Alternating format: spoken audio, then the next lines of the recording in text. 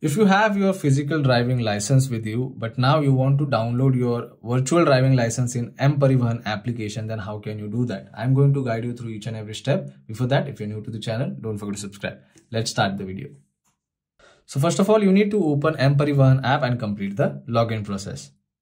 Once the application is completely started, this is the kind of basic interface you will be able to see on your mobile screen. Now there are multiple options present on your mobile. If you want to check your challan, you can enter your vehicle number over here and you can search for that.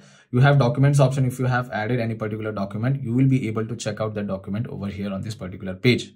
Now, if you want to download virtual driving license in your mParivahan application, how can it help you in future? So let's say whenever you are going outside or something, if you forgot to carry your original license, you can always show your virtual driving license in mParivahan app. So it will definitely help you. So which is why you can just simply download it.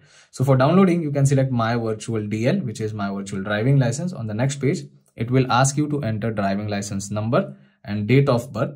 And after that, you can select add my driving license. Now, once you enter all the details, select add my driving license.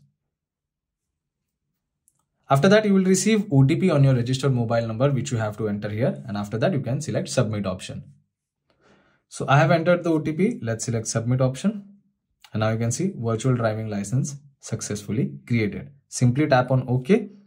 And after that, you will be able to check out your virtual driving license on this page. If you go back and again, if you go in my virtual driving license, you can check out your driving license. To view, you can select view virtual DL.